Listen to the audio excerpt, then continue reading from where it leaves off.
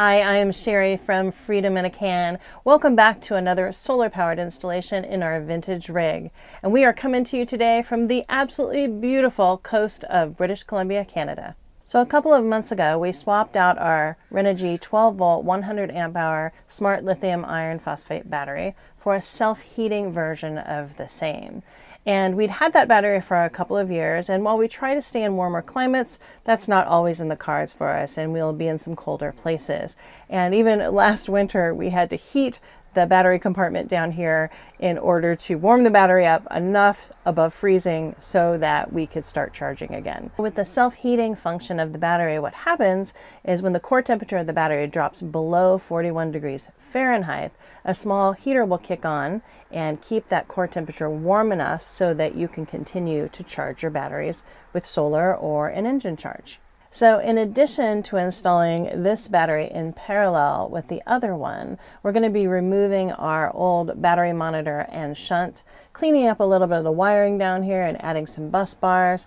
And in order to monitor our entire system, we're going to be installing the new Renogy 1 Core. This is going to become our new monitor for our entire system.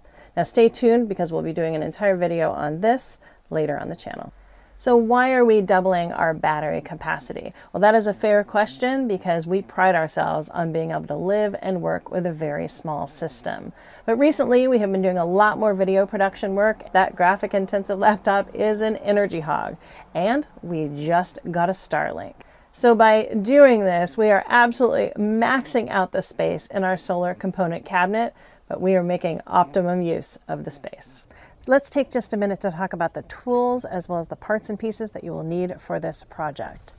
So to connect the batteries in parallel, we've got a negative and positive battery cables as well as the communication wire between them, positive and negative wires and the terminal ends, as well as a fuse/switch that will run from the batteries to the bus bars, and some heat shrink for that and tape.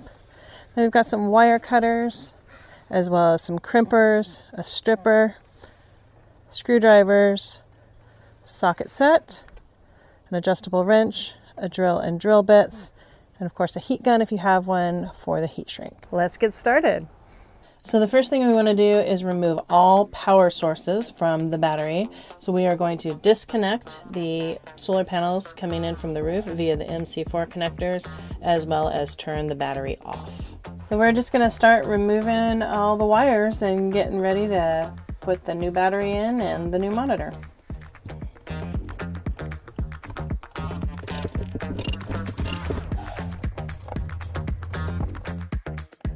We have moved the A&L fuse from the wall over here and attached it to the top of the charge controller just to give us a little bit more room.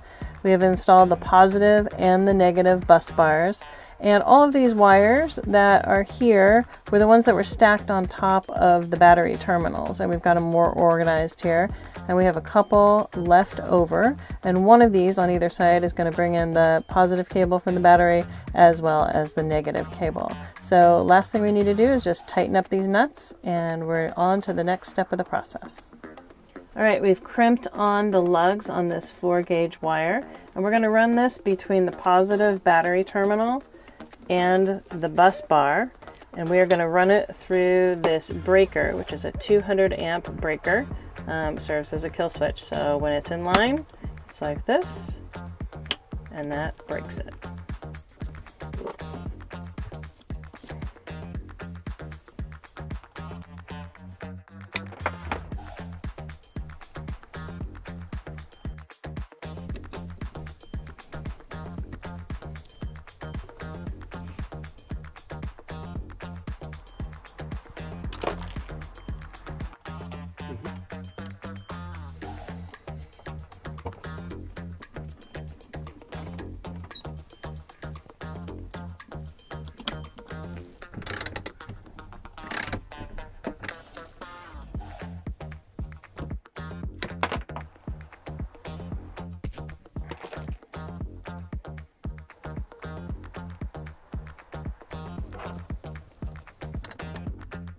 We also added a grounding wire from the negative bus bar that goes outside the trailer to the trailer frame.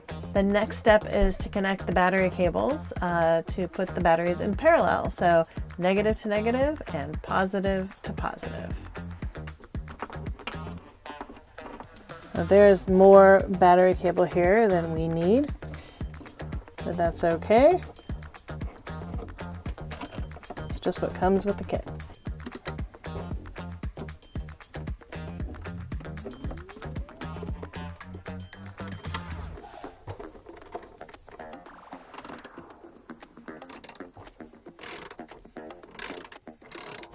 Just need to zip tie these out of the way so we have access to our communication port.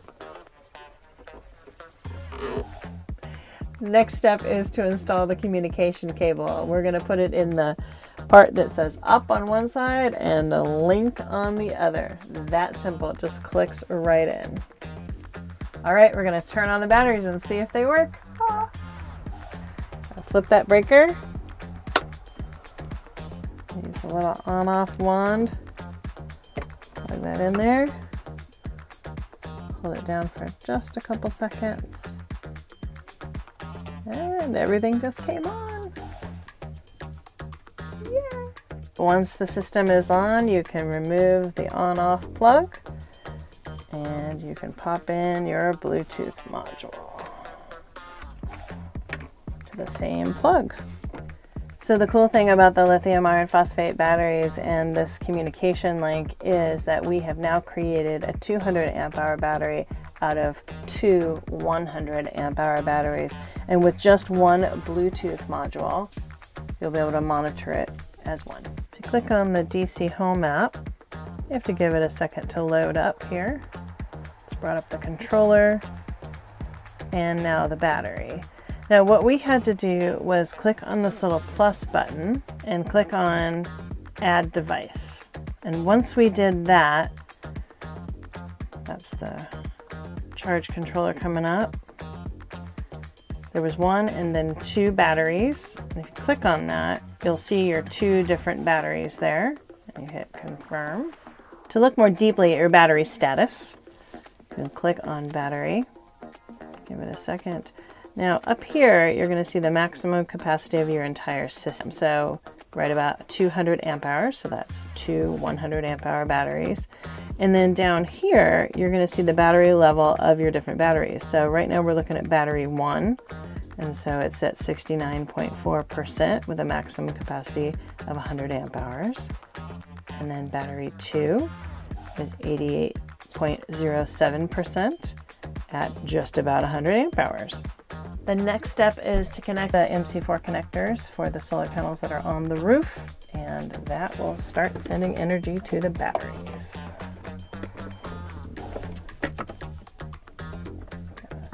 Tight spot back here. The final step is to install the Renogy 1 core, which is pretty easy. All you need to do is connect this into the back. And then this just needs a power source, so that's going to go into our fuse box.